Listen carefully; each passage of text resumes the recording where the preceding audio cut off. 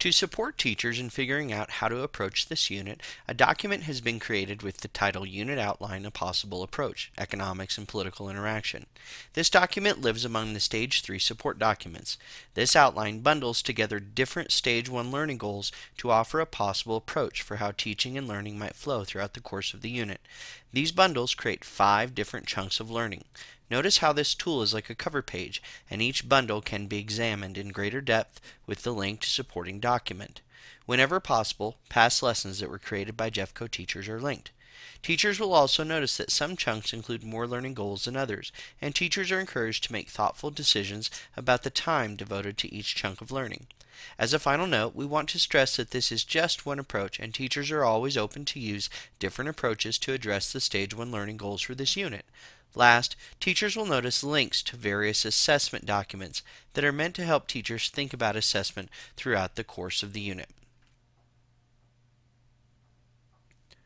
The first chunk will probably be brief, as it involves preparing students for the learning in the unit. Teachers should consider creating an anchor chart with the unit's concepts and essential questions. Engaging students in discussion around the unit's concepts and essential questions, as well as delivering a few other pre-assessment items, will give you a sense of what background knowledge and skills students possess. This also gives you a chance to help students see that this unit incorporates economics and civics. The second chunk bundles together learning goals focused on economics.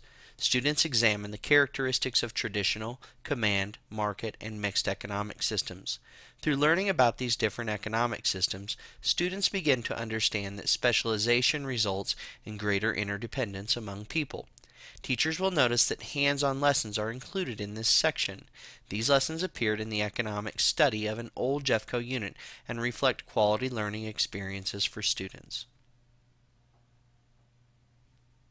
The third chunk involves taking this knowledge of economic systems and applying that knowledge to learn about economics within the Western Hemisphere. Through studying the goods and services produced within nations, students begin to see how economics plays out within an interdependent world. In this chunk, teachers will also notice learning goals that are tied to the personal financial literacy standards. This gives teachers the opportunity to engage students in discussions about the choices that individuals and nations make related to improving financial well-being. The fourth chunk shifts learning to goals related to civics. While students have learned about our nation's representative government in the past, they have the opportunity to examine an extremely different form of government as they learn about authoritarian government. When learning about authoritarian government, as compared to democratic government, students can recognize that the liberty and influence of citizens looks very different within these forms of government. While teachers may want to teach about a number of different governments, it's important to know that this learning continues in 7th grade with students learning about these additional forms of government. 6th grade goals elevate learning about and comparing authoritarian and democratic forms of government.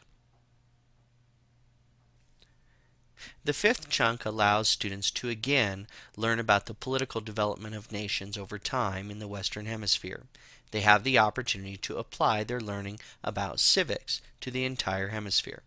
Students apply what they have learned about citizens and leaders to examine how different events, ideas, or people have influenced the political development of nations.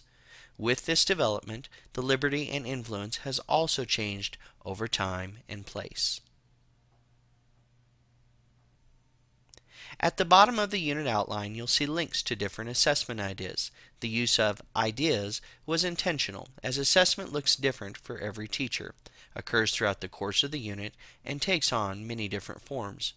One of those forms includes informal checks for understanding, such as observations, dialogues, and opportunities for students to connect the facts they are learning back to the unit's concepts and essential questions.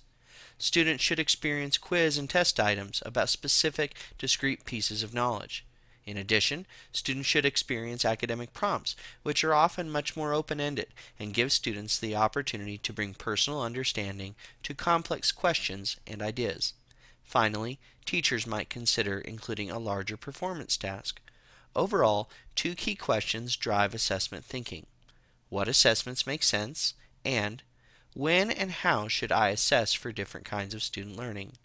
In the end, Assessment should always be used to understand progress towards learning targets and to determine feedback that students need about their progress towards learning targets.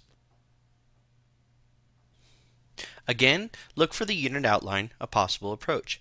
There's a document titled Blank Maps of the Western Hemisphere, which contains links to a number of maps that can be used in the classroom, including outline maps that can be printed and used by students. Last, you'll notice that each section of the unit outline points towards resource bundles. These bundles have been established because they focus on common content and allow you, the teacher, to decide what resources would best support your students in learning content. Remember, additional resources probably already live within your classroom and within your school, so make sure you look there as well. If you haven't done so already, join your 6th grade social studies group on Jeffco Schoology. To join this group, you'll need the access code listed at the bottom of this slide. This group allows all of us to think collectively, collaborate, ask questions, learn, and share ideas with each other. Thanks for watching. I hope this has been helpful.